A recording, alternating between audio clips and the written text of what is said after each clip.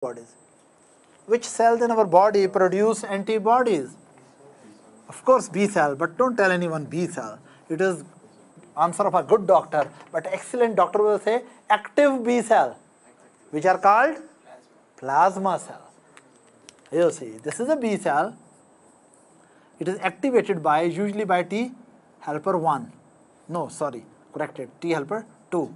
They produce the product like interleukin 4 and interleukin 5, which convert B cell into plasma cells, and these plasma cells start secreting antibodies, and these antibodies will run the business in a dangerous fashion for bacteria. Am I clear? No problem? B cells have receptors for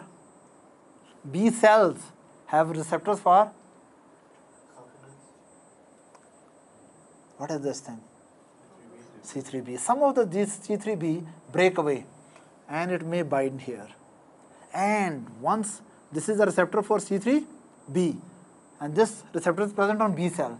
When this receptor is activated, give powerful stimulation to the genetic material of B cell, and under the special stimulatory action of C3b, B cell massively proliferate and plasma cells are produced less or more?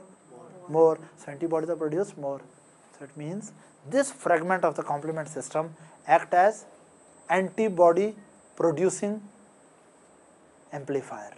It amplifies the antibody production in your body, because they have seen the patient who do not have C3b molecules, they produce antibodies but with low levels. Is that right?